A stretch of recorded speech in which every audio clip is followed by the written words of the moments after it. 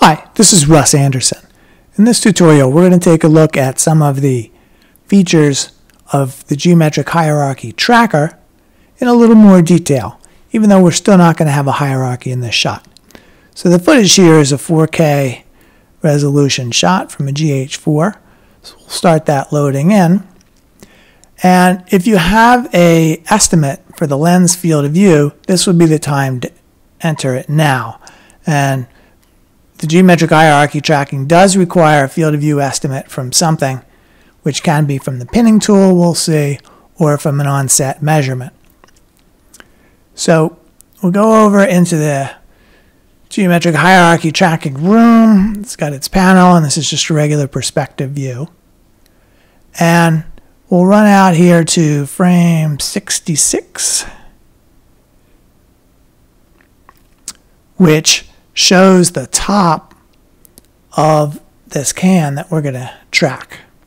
And so the point of this is to get a nice, clear, easy to align sort of view here that shows the full depth of the object as much as possible. So we're going to go and create a mesh object and match it to the scene to start with. And I'm just going to control drag that handle a little bit to orient in the right direction. And I'm going to hit the / accelerator to go to wireframe view. So we're now going to go and use the pinning tools to adjust this mesh to match the can. We're going to tell it that we wanted to compute the field of view, and since we don't know the exact dimension and aspect ratio of the can, we want it to figure that out for us, but we don't want to check both the width and the depth, because then we could wind up with an oval can. Instead, we're going to tell it we want the height to change instead.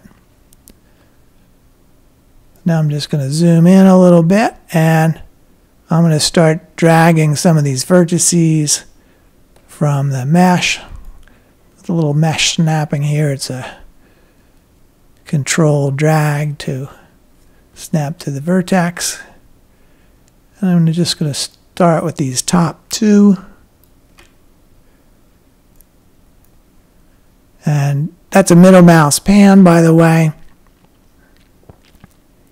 And earlier it was the right mouse to be able to zoom in and out initially. Once you're zoomed in a little bit, you can use the scroll wheel as well. So the exact shape of the ovalness of the whole thing is determined by the field of view.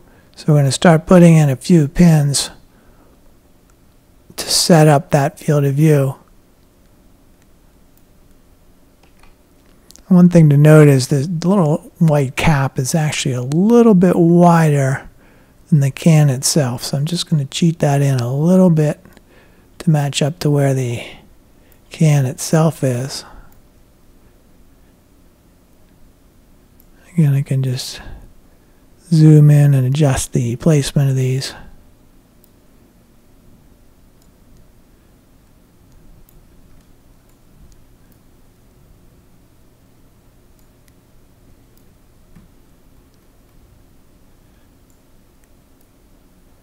And now we've got our initial alignment, and it's actually pretty nice. The value I was going to point out to enter on the lens value was actually a 50-degree field of view, and we picked that up from doing this just from the pinning process. And I think that 50-degree field of view value was actually a measured value from the camera. So we're doing pretty well in reproducing that in this example, with a nice lens, nice camera, nice simple model, and so on. So we're actually done now with the pinning process, and we're ready to start setting up the actual hierarchy part of it. Now here it's going to be a very small hierarchy. We just need to have one node that's going to be moving around to do the, to carry around the tracking data. So I did a shift click on the mesh, and it's now created a node there right at the center of the cylinder, which is the right sort of thing for a free-floating object like this. And I'm in orbit mode here, and I'll right-click to end that, and we snap back to the original camera view, which is kind of handy. So, with the various modes over here, they're used to create using various kinds of lasso or painting on the mesh, and we can actually put the individual object nodes right on the surface of the mesh if we want, if that makes sense. And that's typical for a secondary animation sort of tracking application. But again, here we want to just stick with the center. So now we've got that set up, and our next phase is to go and tell it what joints we want to have free floating. And initially here, all the joints are locked up, or X, Y, Z, and 3 rotation angles. They're being locked to these spinner values, which isn't particularly useful in this case. We want to actually have the object flying around however it needs to go. Now again, if we created a hierarchy of objects, then we'd have some other things here, and then typically you would have some of the joints locked and some of them not. But here we've got now a free-flying object, and we are ready to start it flying. So we can just hit the play button, and it starts tracking through the shot. Remember, this is 4K. And we run through the shot to the end there. Now let's just go flip back to that initial key location. Now remember, we did the initial key right in the middle of the shot. So we've tracked in the forward direction there. And now we need to track back in the other direction. So you want to turn the tracking direction here. This is the tracking direction for the geometric hierarchy tracking. This down here and the other copy up there, or not up there, but the play buttons, those are the play direction. So you can play independent of the tracking direction. Tracking only actually happens when the tracking direction is the same as the playback. So I'm going to go and switch the tracking direction to be backwards. It goes and it switches the playback direction as well, just as a little handy hint. And now our play is ready to go in the other direction. So we can start playing in reverse, and we're tracking through the shot in reverse.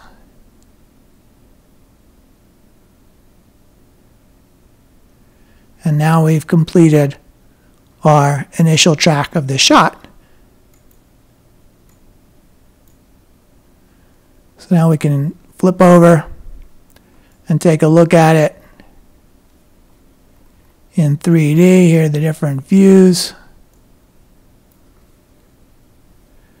And scrub through the shot.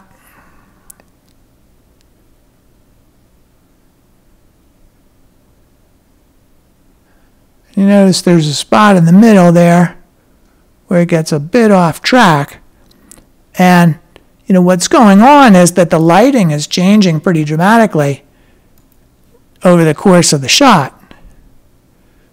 As it tilts upwards there, it gets a little bit off track. So the thing to do is we just back up a little bit to there, and now we can set a key on this that says, well, now we changed the levels here. We want to keep using this image as the reference image. So we can keep on tracking. Just step backwards. You saw again another little hop as the reverse happens. So again, we'll just flip to right before that happens and set another key. There's actually a keyboard accelerator there. If you saw, I could just hit K. And again, we can continue tracking backwards.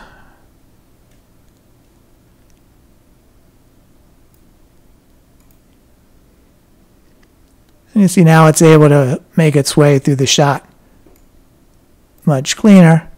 So that's the kind of cleanup sort of activities that you can go through to improve the tracking of the geometric hierarchy tracker. And now we'll just flip over to the graph view as well. And just turn off some of these other channels.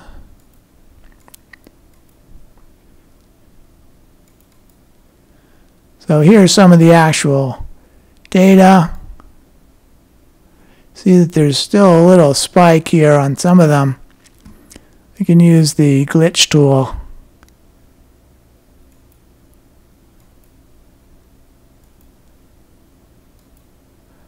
And just take those out if we want.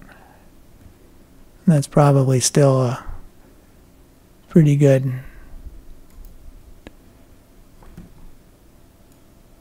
thing to do. It's just going to clean it up a little bit. And we can actually look at the actual joint values also, or the joint velocities, which gives you, another look at some of the velocities here.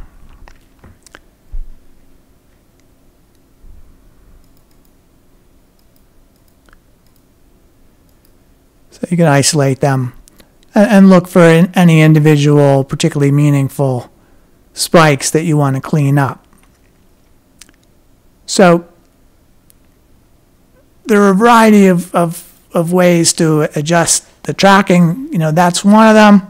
You can also go and animate these individual controls, and in some sequence of frames, if you need to hand animate for a bit, you can just lock those particular joints back up and supply your own keyframe animation using the graph editor there.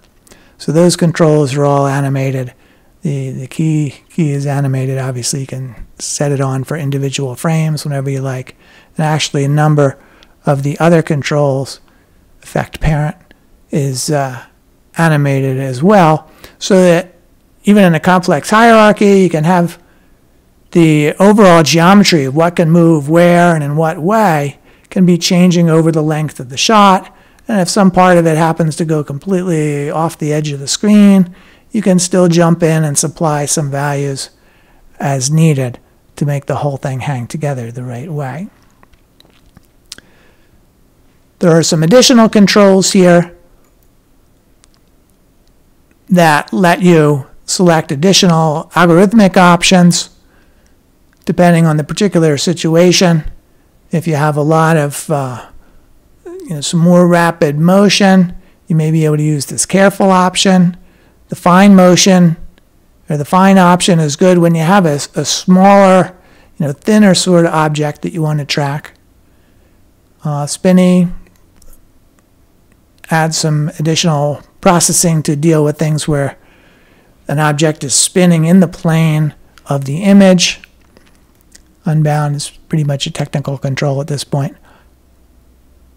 So all of these different options, wind up taking additional compute power. The effect parent here is just for when you have hierarchies. But those additional options cost some additional processing time and are things that you can try in specific situations to address particular problems. So again, the whole thing is controllable. So, here you've seen some pretty nice tracking speed. This is using a cylinder. Again, we'll point out, usually the mesh is going to be imported from, with some more complicated thing, a character model, and you can import it and then rig it and be able to have it tracked as well. And the speed of the geometric hierarchy tracking is such that it doesn't depend all that much on the complexity of the mesh. So you can go with much, much larger meshes and still have them tracked at a pretty good clip. So I hope you'll find that the geometric hierarchy tracker is a really powerful tool to add to your toolkit. So enjoy. Thanks for watching.